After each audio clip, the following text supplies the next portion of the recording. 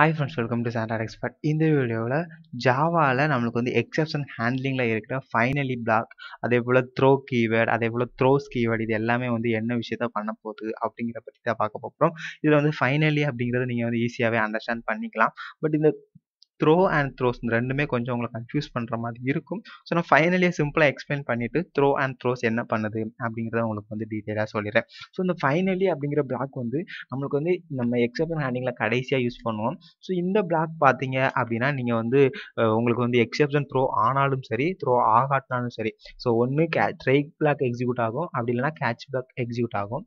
இந்த ரெண்டில் எது நடந்தாலுமே உங்களுக்கு வந்து இந்த ஃபைனலி அப்படிங்கிறது நடந்தாகும். ஸோ இதை வந்து உங்களுக்கு பிரிண்ட் பண்ணி காமிக்கிறேன். எக்ஸிக்யூட்டட்.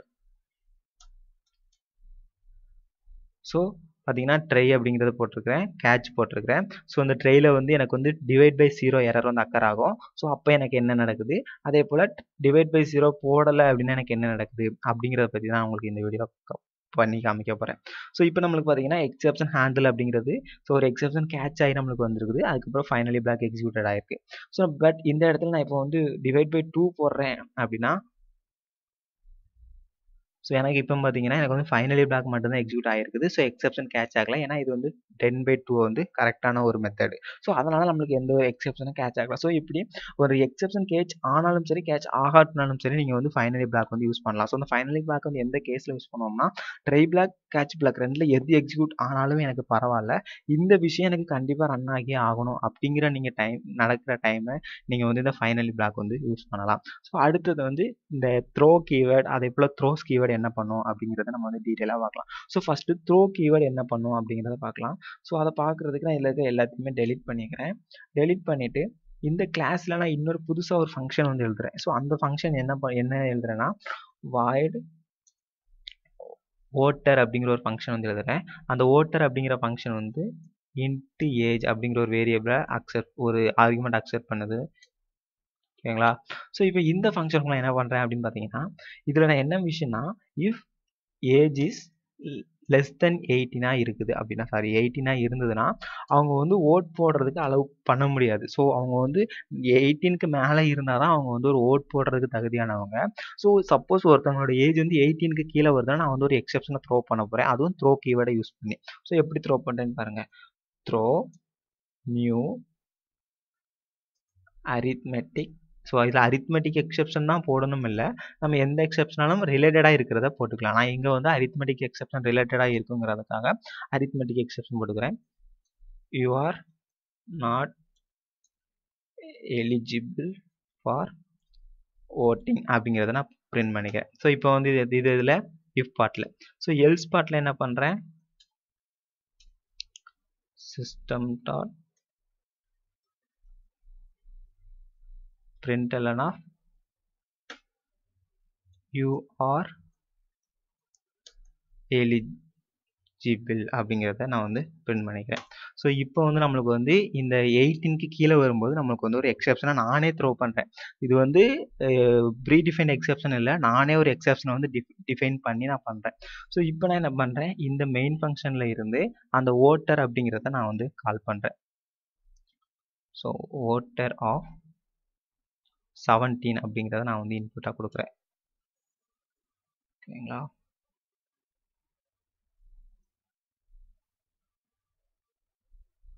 So okay. ஸோ நம்ம வந்து இதுக்கு பேசாமல் ஒரு ஆப்ஜெக்ட் கிரியேட் பண்ணி நம்ம வந்து பண்ணிடலாம். ஸோ அதான் நம்மளுக்கு எந்த பிரச்சனையும் இல்லாமல் இருக்கும். எக்ஸாம்பிள் நியூ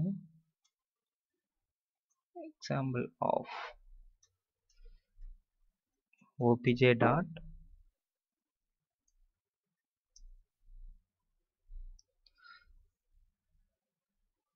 ஓட்ராப் நான் வந்து 17 அப்படிங்கிறத இப்போ வந்து பாஸ் பண்ணுறேன். ஸோ இப்போ இதை சேவ் பண்ணிக்கிறேன். இப்போ இதை நான் ரன் பண்ணுறேன்.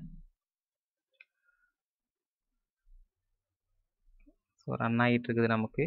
ஸோ இப்போ இங்கே பார்த்தீங்க அப்படின்னா நம்மளுக்கு வந்து ஒரு எக்ஸெப்ஷன் இன் த்ரெட் மெயின். இங்கே பார்த்தீங்கன்னா long arithmetic exception you are not eligible for voting. So எந்த இடத்துல எக்ஸெப்ஷன் அடிச்சிருக்குதோ அந்த லைனில் நம்பர்லாம் நம்மளுக்கு காமிச்சிருக்குது.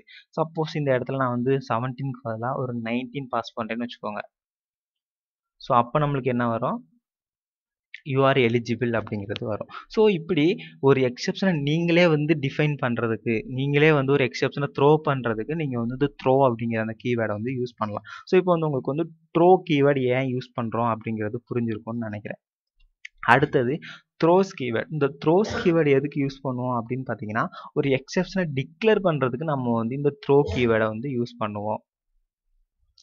ஸோ அந்த த்ரோஸ் கீவேர்டு வந்து எப்படி எக்ஸெப்ஷனாக த்ரோ பண்ணுது, அதாவது டிக்ளேர் பண்ணுது, த்ரோ பண்ணதில் த்ரோஸ் எப்படி பண்ணுது அப்படிங்கிறது இப்போ பார்க்கலாம். சப்போஸ் இப்போ இந்த இன்ட் ஏஜ் அப்படிங்கிற இதை நான் வந்து கொடுத்துருக்கேன். ஸோ அதுக்கு பதிலாக நான் இதில் வந்து இந்த ஓட்டர் அப்படிங்கிறதுக்கு பதிலாக நம் செக் அப்படிங்கிற ஒரு ஃபங்க்ஷன் நான் வந்து போட்டுக்கிறேன்.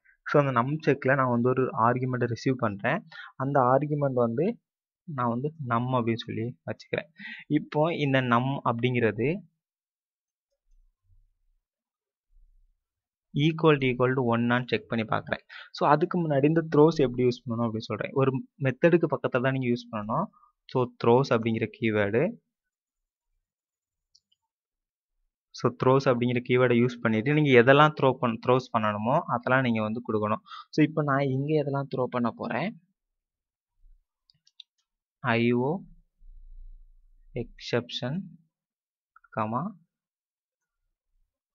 class not found exception. So நம்ம த்ரோஸ்க்கு வந்து ஸ்பெல்லிங் தப்பாக கொடுத்துருக்கோம், அதான் பிரச்சனை. Okay, so throws. ஸோ நான் இப்போ என்ன பண்ணுறேன், இந்த ஃபங்க்ஷன், இந்த நியூ செக் அப்படிங்கிற ஃபங்க்ஷனில் தான் நான் 2 எக்ஸெப்ஷன் வந்து டிக்ளேர் பண்ணுறேன் த்ரோஸ் கீவேர்டு மூலமாக. ஒன்று வந்து IO எக்ஸெப்ஷன், இன்னொன்று வந்து class not found exception. So இப்போ நான் அதுக்குள்ள என்ன பண்ணுறேன், இஃப் நம் ஈக்குவல் டு ஒன்னாக இருந்துச்சுன்னா என்ன பண்ணுறேன் அப்படின்னு பார்த்தீங்கன்னா, throw new IO exception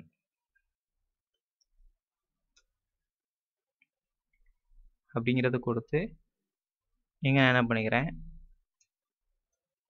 IO exception அப்படிங்கிறத நான் போட்டுக்கிறேன். அப்படி இல்லை அப்படின்னு பார்த்தீங்கன்னா இங்கே அடுத்து எல்ஸ் பார்ட் வருது. எல்ஸ் பார்ட்டில் நான் இன்னொரு எக்ஸெப்ஷனை த்ரோ பண்ணுறேன். Throw new class not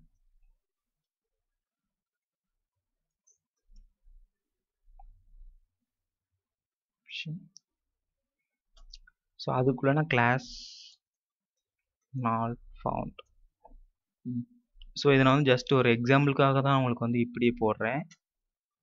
so இப்போ நான் இங்கே வந்து 2 எக்ஸெப்ஷன் டிக்ளேர் பண்ணியிருக்கேன். இனி என்ன பண்ணேன்னா, இங்கேருந்து இந்த ஃபங்க்ஷனை கால் பண்ணுறதுக்கு முன்னாடி நான் ஒரு ஆப்ஜெக்ட் கிரியேட் பண்ணியிருக்கேன். அடுத்து இங்கே ஒரு ட்ரை போடுறேன். ஸோ இந்த ட்ரைலேருந்து என்ன பண்ணுறேன் அப்படின்னு பார்த்தீங்கன்னா, அந்த நம்செக் அப்படிங்கிற அந்த ஃபங்க்ஷனை கால் பண்ணுறேன். So OPJ dot நம்செக் of. So நான் என்ன கொடுக்குறேன், ஃபஸ்ட்டு 1 அப்படிங்கிறத கொடுக்குறேன். ஸோ கொடுக்குறேன். அடுத்து கேட்ச் பிளாக்கு. ஸோ கேட்சில் ஸோ அப்படிங்கிற எக்ஸெப்ஷனை ஈங்கிறதுல எக்ஸெப்ஷனை கேட்ச் பண்ணியிருக்கேன். கேட்ச் பண்ணிவிட்டு அதை அப்படி எங்கே பிரிண்ட் பண்ணுறேன்.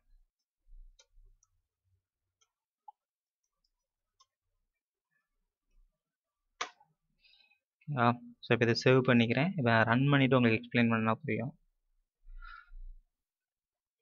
ஸோ இப்போ நம்மளுக்கு பார்த்தீங்க அப்படின்னா IO எக்ஸெப்ஷன் java.io.io எக்ஸெப்ஷன் அப்படிங்கிறது வந்திருக்கு. இந்த IO எக்ஸெப்ஷன் எங்கேருந்து வந்துச்சு, இங்கேருந்து வந்தது. சப்போஸ் நான் இப்போ இதில் வந்து வேறு ஒரு நம்பர் கொடுக்குறேன்னு வச்சுக்கோங்க, 2 அப்படிங்கிற நம்பர் கொடுக்குறேன்.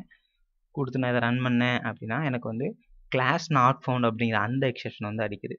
ஸோ இந்த த்ரோஸ் அப்படிங்கிற இந்த கீவேர்டு மூலமாக நம்ம வந்து ஒரு மெத்தட்லேயோ இல்லைனா ஒரு பிளாக்குள்ளேயே எவ்வளோ எக்ஸெப்ஷன் நம்ம யூஸ் பண்ண போகிறோம் அப்படிங்கிற இந்த எக்ஸெப்ஷன் எல்லாத்தையுமே டிக்ளேர் பண்ணிவிட்டு அதை எல்லாத்தையுமே நம்ம வந்து த்ரோ பண்ணலாம். அதாவது அந்த த்ரோ அப்படிங்கிற கீவேர்டு மூலமாக நம்ம வந்து த்ரோ பண்ணலாம். அதுதான் வந்து த்ரோஸ் அப்படிங்கிறது.